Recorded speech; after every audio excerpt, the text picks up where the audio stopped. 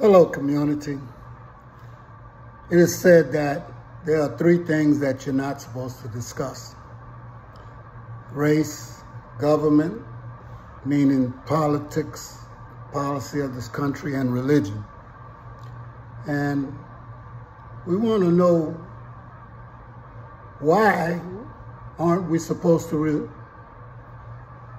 have a conversation about race when wherever we turn, there seems to be some type of racism or anti-black sentiment. We're not supposed to talk about it because most people feel uncomfortable and shame of the things that they've done to a lot of people, especially black people.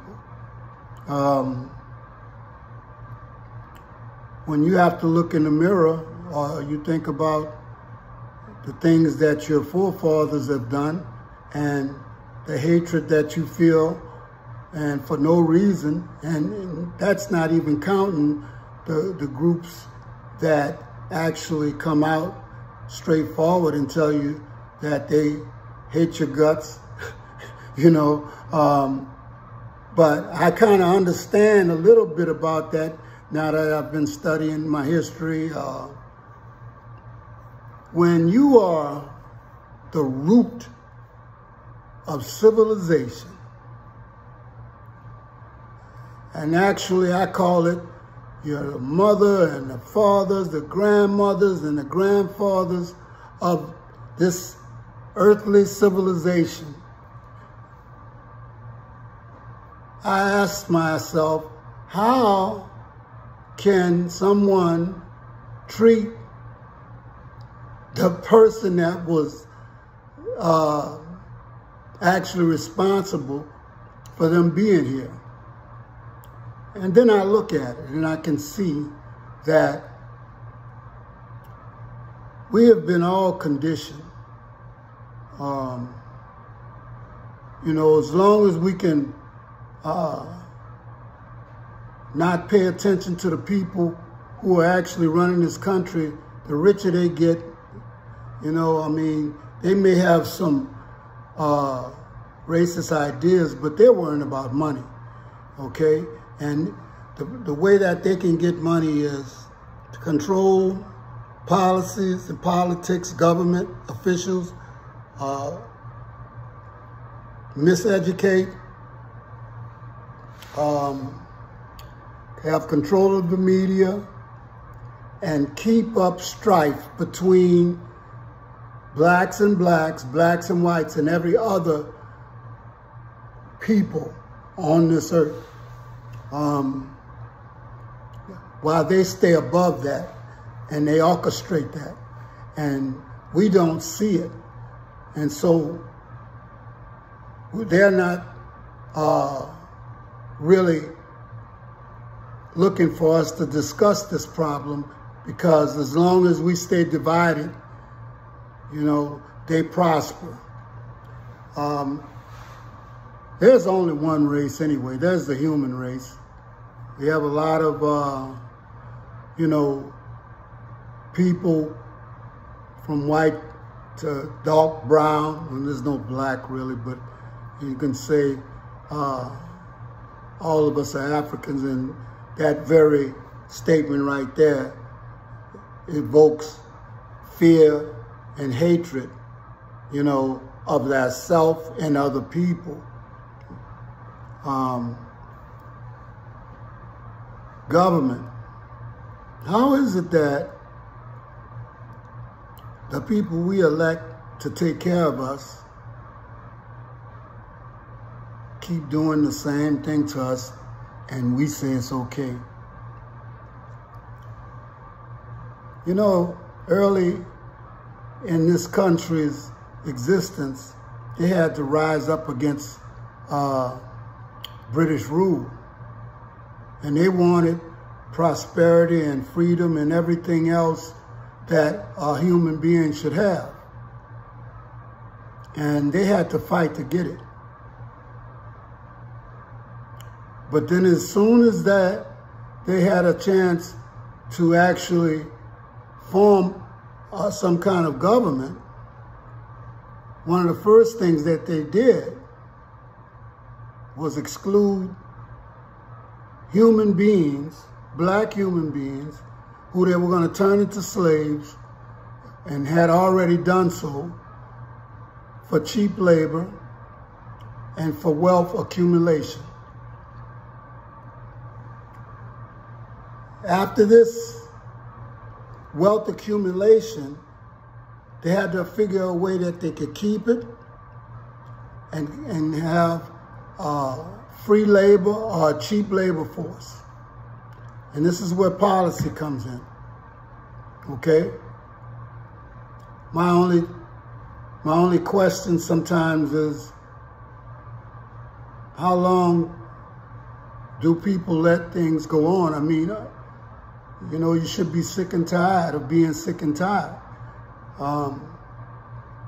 You know, today we honor athletes, you know, entertainers, you know, some pastors and so such, when those are not our leaders. They provide entertainment. And what does that say about us? Instead of worrying about our position in this world and, you know, current events and things, we want to be entertained. And that's why we look to those people for leadership.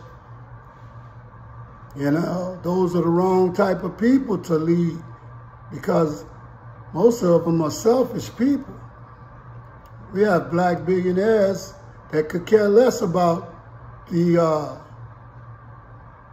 you know, black community as a whole, okay?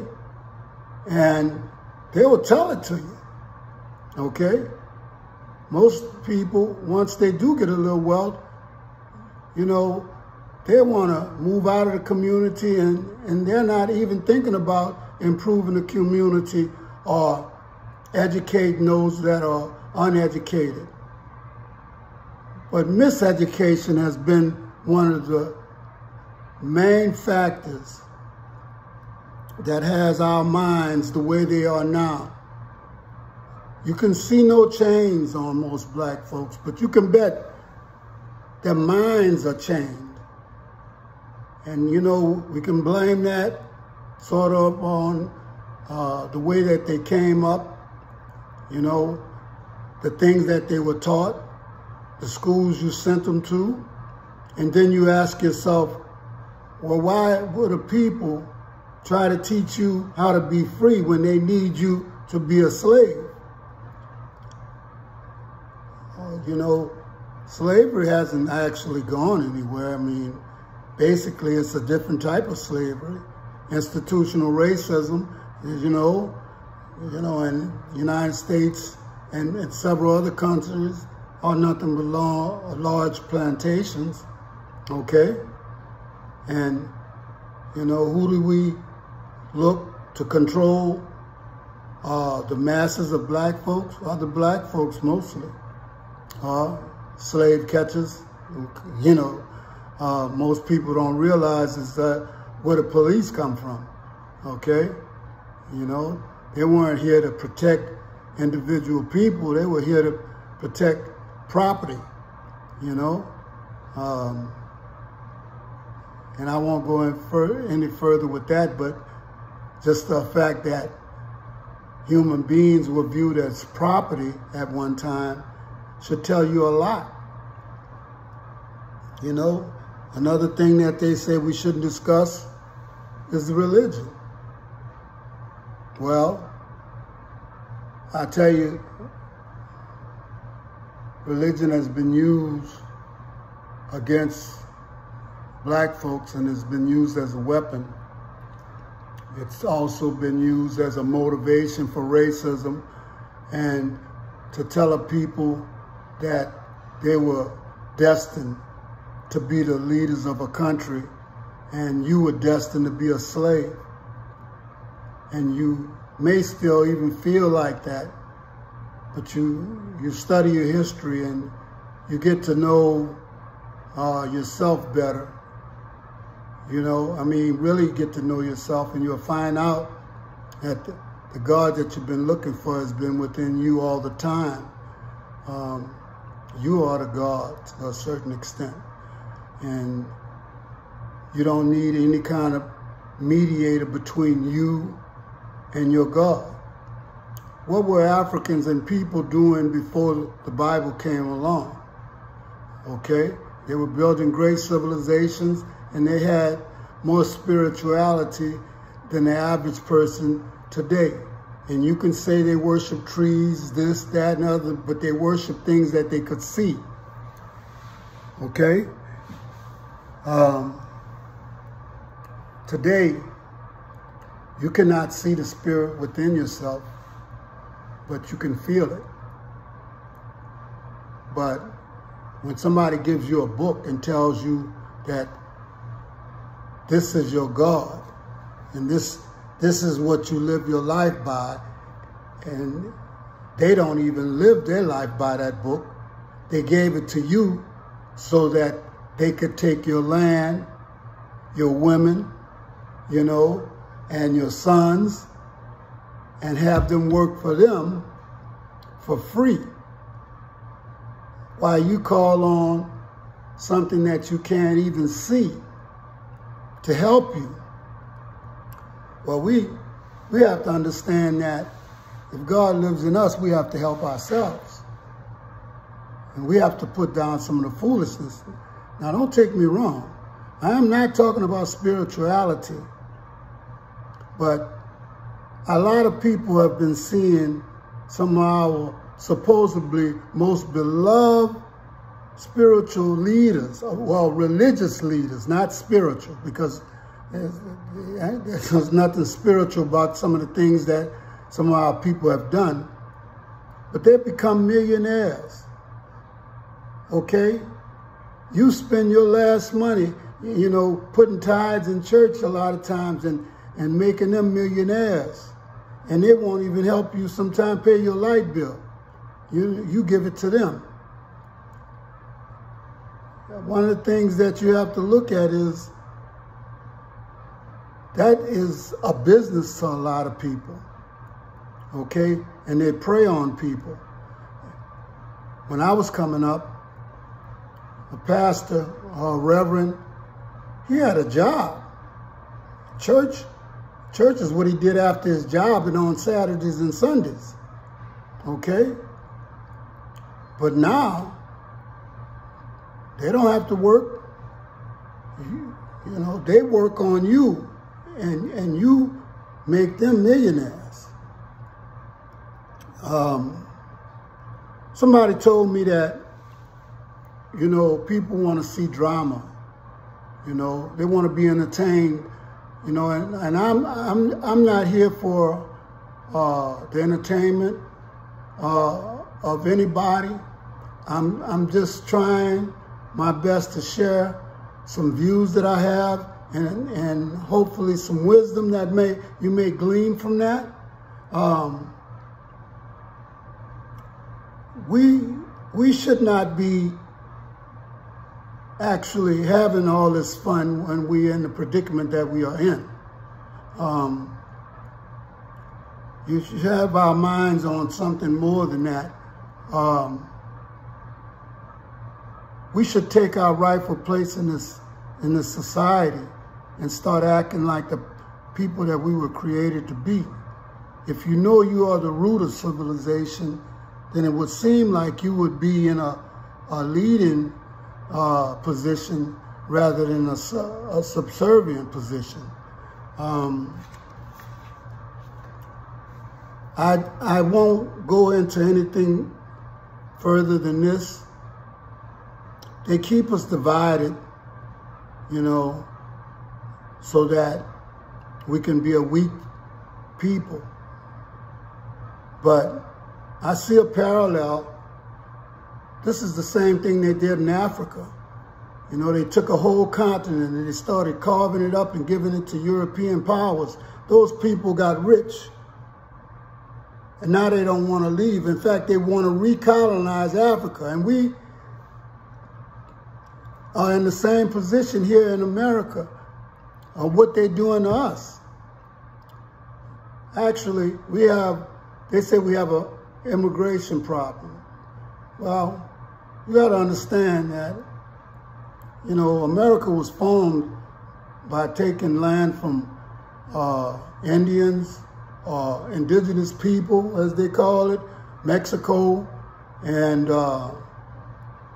you know, the fact is, a lot of those people are returning to their land that they held several centuries ago, you know, and the real immigrants are the Europeans that came here, but they can come here for a day and feel right at home and call themselves an American, and yet we have been here hundreds, maybe thousands of years, you know, and we are still looked at as immigrants, treated as second-class citizens.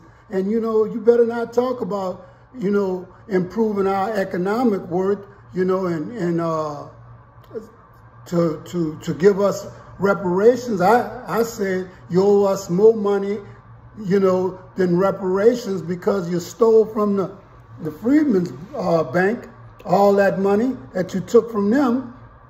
You paid reparations to everybody but us.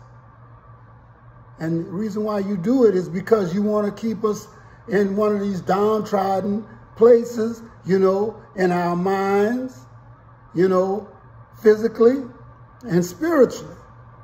Because, you know, even though you say we are not a great people, we are.